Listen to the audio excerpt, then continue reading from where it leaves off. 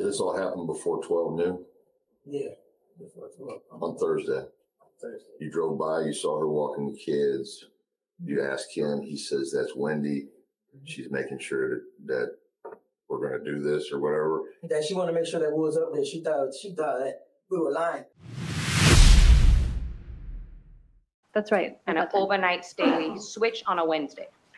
That's my best memory. So a better way to describe it would be if it's your week, you have the boys, but on Wednesday night they will sleep at Dan Markel, do an overnight sleepover at Dan Markel. Right. And then return them to you the next day. Or return them to school. And then you pick them up in the evening. Right.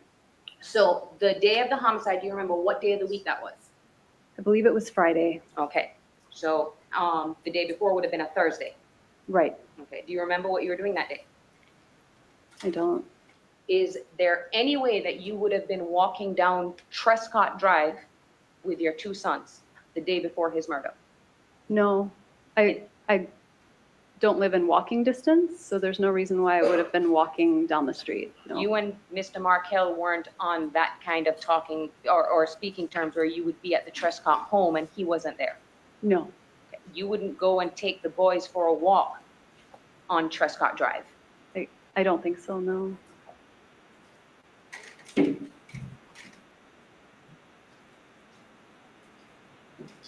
And as far as you knew at that time, the kids, what school were they attending? They went to Creative Preschool. Okay, and when you would drop the kids off at Creative Preschool, do you have to sign them in? You do have to sign them in. Okay, and then, so there should be a record of the days that the boys would have been at the preschool. That's right. What time would you drop the boys off? Do you remember? Is it an early morning thing or? I would drop them off in the morning. I don't remember, maybe it was 8, maybe it was 9. But nothing late, like 11? I don't think so. And then what would be the usual time you pick them up in the afternoon? I think it would depend on whether I was teaching or if I had court, what I was up to, but my guess is sometime between 3 and 6, I would pick them up. So would it be fair to say that, you know, around 11 o'clock in the morning, the boys would probably be in school on a weekday? That would be right.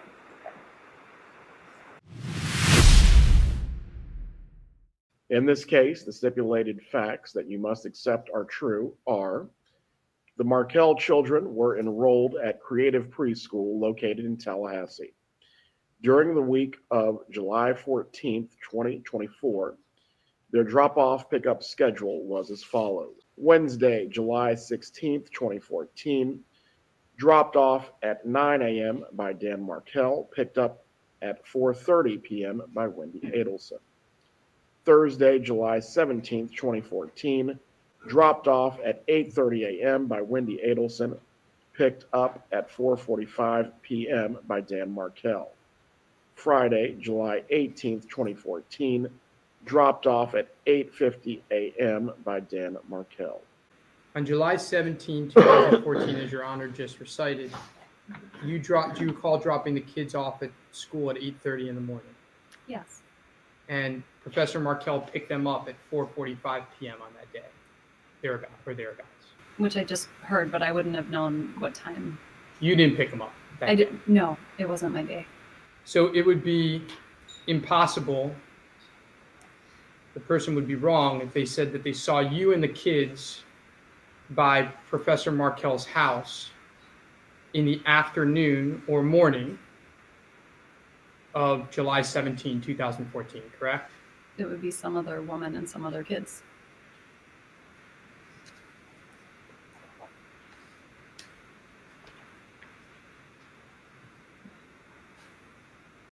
Hey, tell them I'm going with Tato. They call me Tato. So I'm going with Tato. So I said, I asked him who knows. He goes, no, it's just Katie. I said, that lady knows I'm in a car. He's like, nobody knows, just Katie. But in my instance, I didn't trust him that day. I'm like, somebody else got to know. Because if you told Katie, Katie had to tell that lady. Because, you know, that day that they murdered, when I seen Wendi, that's when I asked him, who's that lady? And he said, that's Wendi. I remember I clear this day with the 2 boys. When y'all get back to you just go drive straight back to Miami? Yeah, straight to Miami. The next day, it was Thursday. The The next day we drove around there. I went around the block. I went around the block to the other park behind his house. He said, pull in here real quick. Let me go see if he was home. So we pulled in. He walked over there. He looked, came back. He's like, go around the house. He said he seen something, but he wasn't too sure if it was somebody. So when I go around the front of the house, that I come back like this. So I'm driving this way. Wendy's walking this way with the two kids. So I'm driving. Before I get to the bump, I'm looking to my rearview mirror and I ask Garcia, man, what's up with this lady? Why's she looking so much? She's like, oh, that's that lady. It's Wendy. I'm like, oh, that's her name. I said, well, so, you know, I'm like, okay. I seen the two kids. I said, what's she doing up here? What is she doing up here? Oh no, she came to make sure that everything's all right because he's leaving out of town tomorrow. So it's got to get done tomorrow morning before he leaves. Like, all right, we leave. We go back to the hotel. Let me interrupt you for a minute. Was there ever a phone call from anyone around the time that you saw who he described to be? When she walked, as I'm looking at the rear mirror, I seen her walk a little bit further from her house, get on the phone. By the time we get to the hotel, he's talking to Kate. That's when he asked Kate, what's she doing up here? You know? But I asked him in the car before Katie called, what is she doing up here? She came up here to see if everything's all right with the kids. I said, man, you gotta know something besides that shit. What this lady's doing up here? And she knows that we're up here. She knows you're up here. So what's she doing up here? So when he calls Katie. Hey, what's going on? I seen this lady up here. Oh no, she's making sure that everything is fine at what time he's leaving tomorrow on the flight or whatever the fuck he was going. I said, so we gotta do this tomorrow, huh? Yeah, because he's leaving, and she came to see the kids. But I seen her face and everything. I'm like, all right. So I'm like, we went back to the hotel. I'm sitting down on the chair in the hotel. And he's looking like, you all right? Like, no, I'm just curious what the fuck this lady's doing up there. Now, don't worry about that shit. Everything's good, man. She just made sure that everything's all right. I said, I don't really like the sound of this shit, but whatever. If you say everything's all right, I trust you because I just trust you. Trust you because you're my dog. Don't worry about it, man. Yeah, man, take a drink. It was early in the morning. 12, and I'm good home. So this all happened before 12 noon?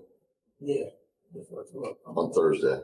Thursday. You drove by, you saw her walking the kids. You asked him, he says that's Wendy.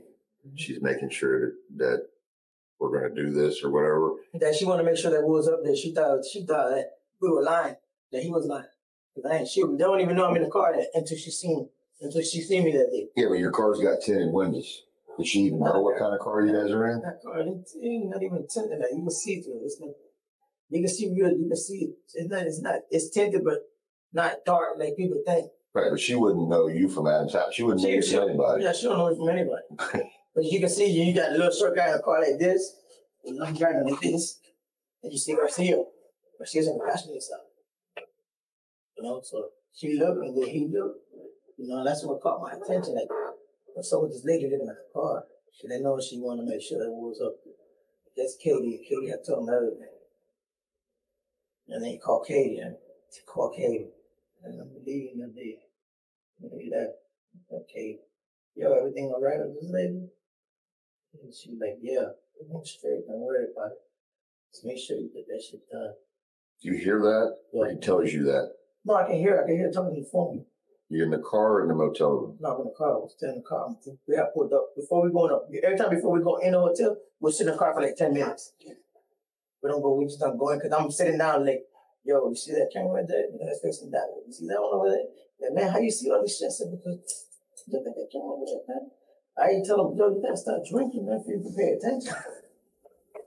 So you hear her voice saying that that he recognizes her without question. He doesn't have to ask. You don't even have to call an action of it. He already knew who it was. He's already saying, why is Wendi here? Yeah. No, I asked him Right. why she's up. And then he relays to her on the Yeah, phone. he Right? relays to her why she came up with it. Okay. That's the conversation. So it's not a question of if it's Wendi. He already knows it's Oh, Wendi. he's already knows. And he's telling Katie, why is Wendi here? Mm-hmm. To make sure that he was up there, make sure he wasn't lying, and she was just paying him for nothing but. So Tudo's met Wendi.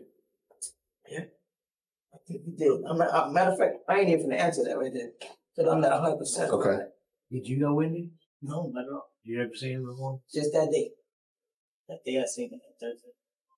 I'm not upset. I never met her. I never seen her. I don't know if he met her or but I know he said that's one. Okay.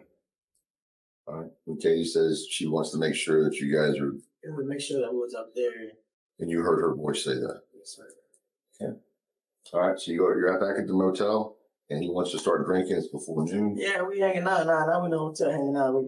The next day, I'm like, man, listen, don't get drunk, man. If you're gonna do something, you gotta do it right. Man, he was too stupid. Wake up in the morning, first thing he does, chug.